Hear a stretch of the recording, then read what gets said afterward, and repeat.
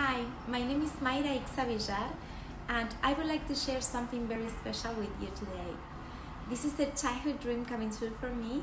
I never thought I could make this happen, but I remember that when I was a child, I used to love writing and drawing, and I was inspired by my dad, who was a poet. And at that point, I dreamed about becoming a writer someday.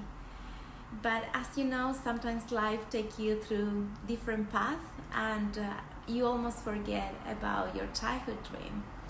So for the last 3 months, I have been working on my first children's book. It's called A Tiny Little Flower. I wrote the story. I made the illustrations in the book, and I'm absolutely happy with the results. This is the first release, something that I'm going to share with my family, with my friends, and some of the people who have been working with me for the last couple of years. And hopefully, before the end of the year, this is going to be available for the public. So thank you so much for your time. Thank you so much for watching this video.